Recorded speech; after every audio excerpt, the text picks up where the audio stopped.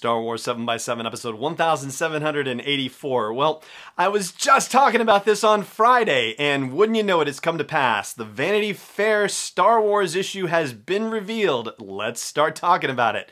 Here we go.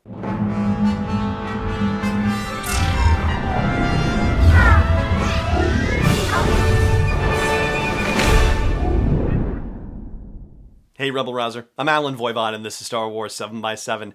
Thank you so much for joining me for this episode. And you know, it was just May 17th, last Friday, 6 days ago, when I did an episode for resetting the media calendar for The Rise of Skywalker. And one of the first things I talked about was the Vanity Fair issue and predicted that it would come out May 28th or shortly thereafter. Well, I was kind of right about that. The official announcement for the print issue is that it is hitting newsstands in New York and Los Angeles on May 30th and arriving on newsstands in the rest of the country on June 4th, on or by June 4th. But that's just the physical print issue.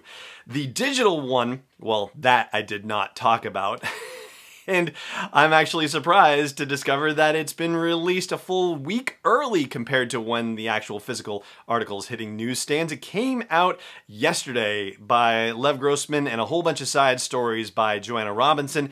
And so let's talk about the main highlights of those stories. In particular, what I'm thinking about is A, the roles of Kerry Russell, Richard E. Grant, and Naomi Ackie, and B, what this tells us, what the new information tells us about the Rise of Skywalker trailer, what new light it sheds on the scenes that we've seen already. First of all, I can tell you that we were all wrong about that desert planet.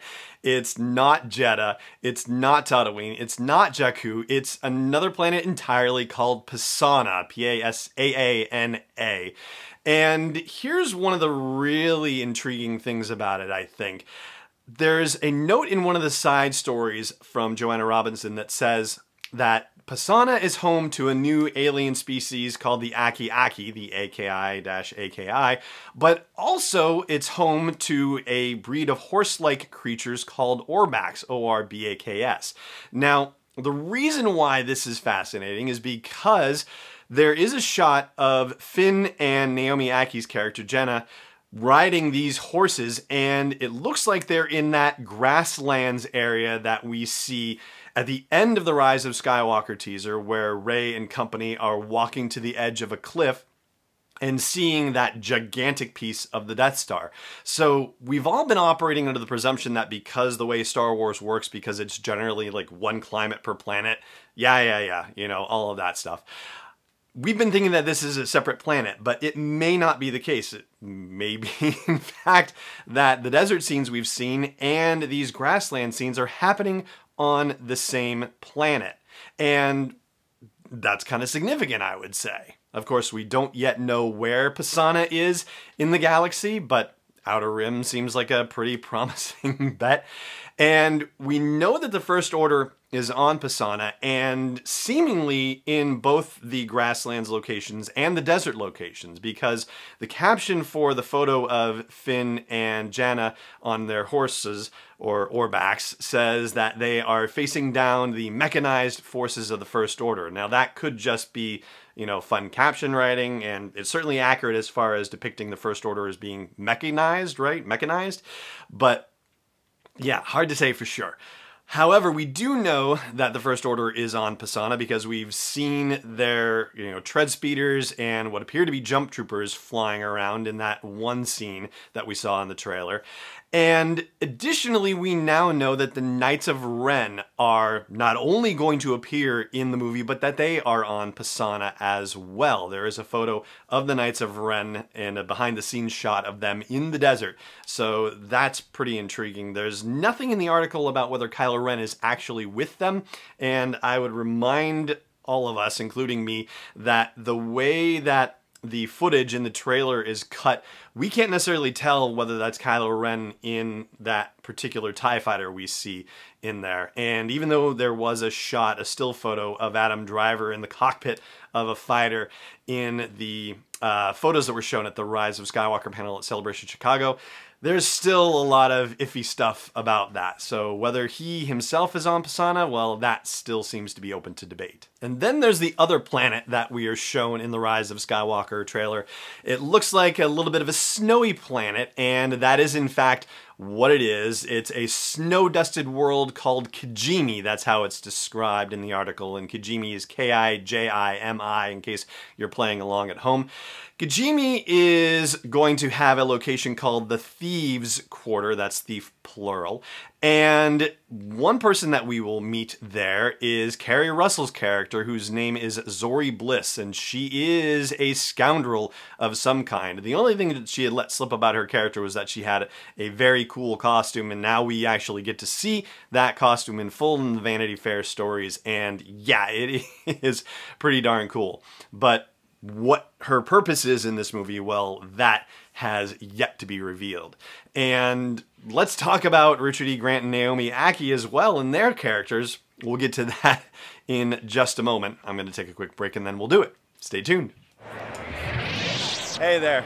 If you're enjoying all the coverage that I'm bringing you from Star Wars Celebration and what I do every single day for you at Star Wars 7x7, I hope you'll consider putting something in the tip jar at patreon.com/SW7x7. $1, $3.27, $5.01 or more. Honestly, every little bit helps, and every little bit is just as exciting as every other little bit. Please consider supporting me in the work of delivering Star Wars stories and interviews to you on a daily basis at patreon.com/SW7x7. Welcome back. All right, so in addition to Carrie Russell's character, Zori Bliss, we also have Richard E. Grant playing, surprise, surprise, a First Order baddie by the name of Allegiant General Pryde. That's Pride with a Y. And whether he is, well, yeah, I hear Allegiant and it makes me think of Allied, and so you kind of wonder if it's, you know, like a separate set of First Order forces or something like that, but I don't really think that's the case. Ultimately, if you're going to throw something like Allegiant in front of General, that makes you think it's probably a higher level title, and so he seems like he could be General Hux's boss. At least that's what I would imagine to be the case, and certainly seems to project more of a seniority. And even the costume that he wears in the photo that they shared from the Vanity Fair articles, Annie Leibovitz again providing some beautiful images.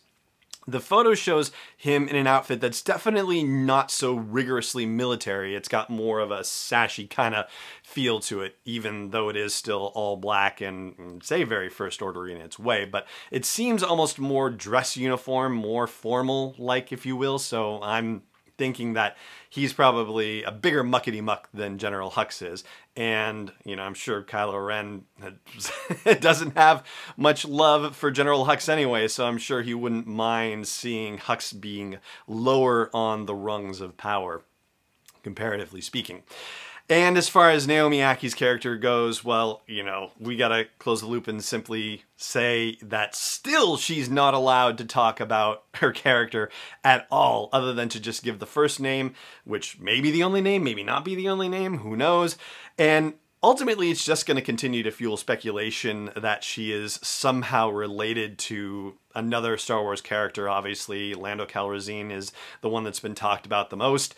So yeah, we're just going to continue to wonder about that, and not giving us any more information will just continue to add fuel to that fire. But you know, such is life. That's what we're gonna do.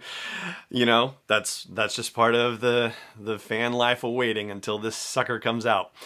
Anyway, yeah, and actually we are, what, do the math, June, July, August, September, October, November, December. We're less than 7 months away, which is pretty amazing. And we're going to talk more about the in-depth reveals in the article and the side articles in the next couple of episodes, but I think that is going to do it for now for the main reveals and how they tie in to the Rise of Skywalker trailer and the footage that we've already seen. And thus, that'll do it for this episode as well. Thank you so much for joining me for it, as always, and may the Force be with you, wherever in the world you may be. This podcast is not endorsed or sponsored yet by Lucasfilm Limited, Disney, or 20th Century Fox. It is intended for entertainment and information purposes only. Star Wars, the Star Wars logo, all names and pictures of Star Wars characters, vehicles, and any other related Star Wars items are registered trademarks and/or copyrights of Lucasfilm Limited or their respective trademark and copyright holders. May the Force be with them. All original content is copyright 2019 by Star Wars 7x7. We hope you love it.